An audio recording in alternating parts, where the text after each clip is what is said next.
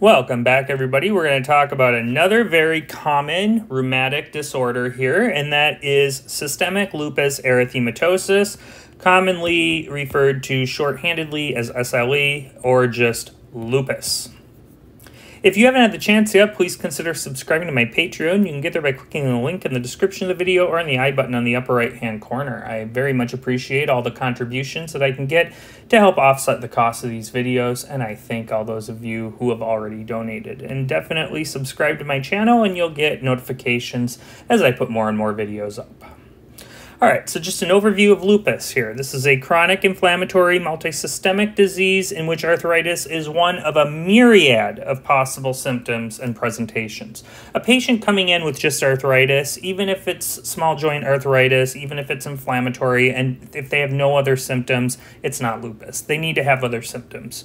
It affects approximately 250,000 people in the US and growing. People of color tend to be affected at higher rates than whites, and women are absolutely more affected than men by about a 9-to-1 ratio. So look for a young woman, maybe a young white woman, young woman of color coming in with joint pain and a fever and a rash.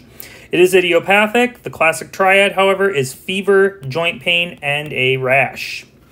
And that rash can come in a variety of forms. Most commonly, it's a malar rash. However, it can be discoid, and often these patients will get rashes if they spend too much time in the sun. Ultimately, this is a diagnosis that's clinical and supported by laboratory evidence, very similar to RA in that regard. This is the malar rash. This is why it's called lupus. Lupus comes from the Latin word for wolf, and I guess they think that this looks like a wolf's face. So you see it in the upper cheeks and nasal bridge. This is a discoid rash. So it's a little bit different. It tends to come in these plaques. They're well circumscribed. They can get kind of this, what you might call keratinization on the rash, or on the periphery of the rash, you can get this erythema. So this is another form of rash that can come in lupus. So these are the manifestations. You can see that there are just absolutely a ton of them. So I put in red the more common ones and the ones you really want to keep an eye out for. Here's the diagnostic criteria, and the mnemonic here is SOAP Brain MD. Now there's other mnemonics that you might find helpful as well. You can rearrange the letters in a lot of different ways, but this is the one I was taught. So look for serositis. That can be pleurisy, may be the presenting sign of that. Oral ulcers, these are just aphthous ulcers, canker sores that you get, a lot of people get. Arthritis, as mentioned, photosensitivity, basically a photosensitive rash. Blood disorders, so usually it's anemia, but it can be a lymphopenia, and it can be a thrombocytopenia, or it can be all of them. Renal dysfunction, look for an elevated BU and creatinine. Look for casts, protein in the urine. That's showing you there's something wrong at the level of the glomeruli. ANA, that's going to be part of our orders. That's a very sensitive test, but not very specific. Immunologic phenomenon, we'll talk about this. Smith antigen, or it could be just called anti-Smith. I think that's how it comes up on your CCS, so we'll put that. And then anti-dsDNA. These are specific, but not quite as sensitive. Neurologic symptoms, not otherwise explained. Malar rash and a discoid rash.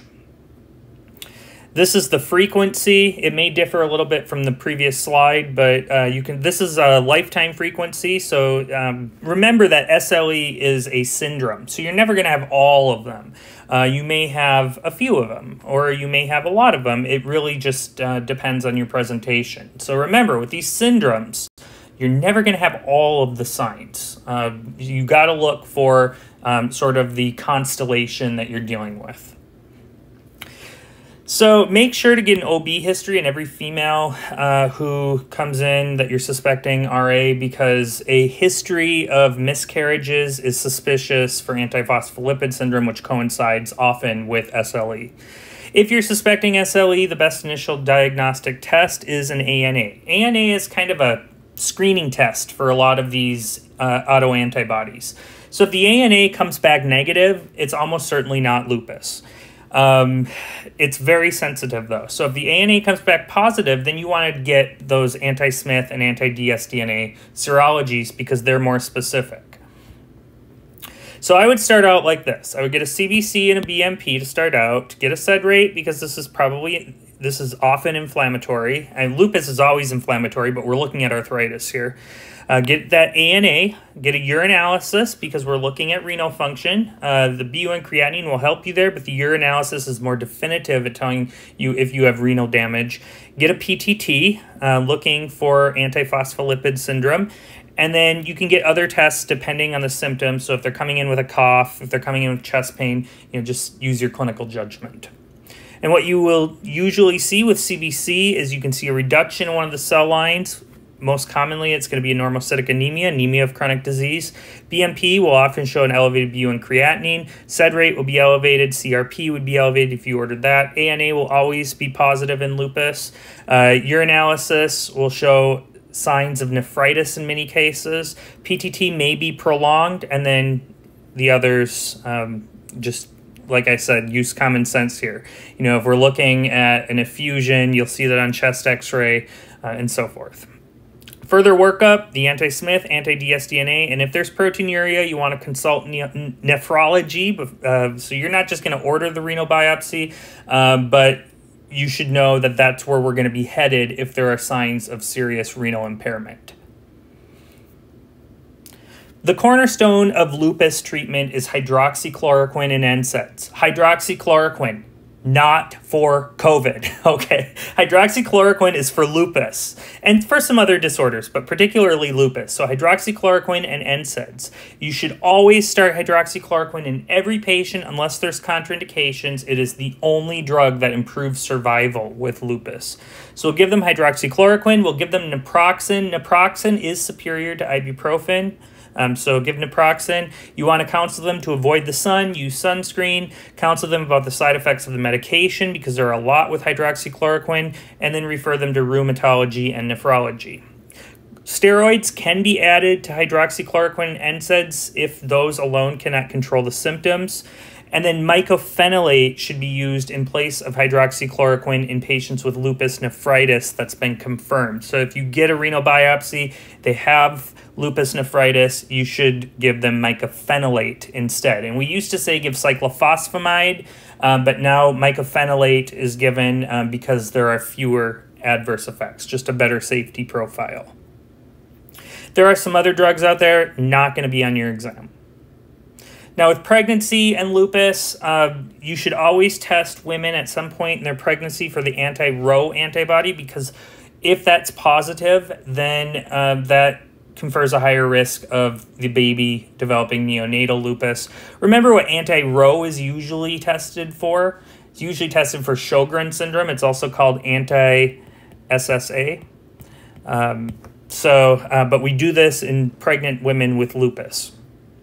Pregnant patients should continue their hydroxychloroquine through the pregnancy. However, NSAIDs and methotrexate have to be avoided, especially methotrexate. I mean, if you can't take methotrexate and have a normal pregnancy. After the first trimester, start them on low-dose aspirin. It reduces the risk of preeclampsia, and low molecular weight heparin if they have a history of a thrombotic event or antiphospholipid syndrome that's been established. Neonatal lupus, you don't need to know a whole lot about this. What you need to know, though, is that it commonly presents as a heart block and a rash. That could be Malar or Discoid. Diagnosis here is to get the anti-Ro antibodies in the baby. And then the treatment is basically symptomatic. So if they have a heart block, you do a pacing device. Otherwise, symptomatic control, rash, steroids, NSAIDs should be avoided. And we also want to avoid corticosteroids and immunosuppressants if we can. This resolves on its own. So here you can see a baby with what appears to be a discoid rash.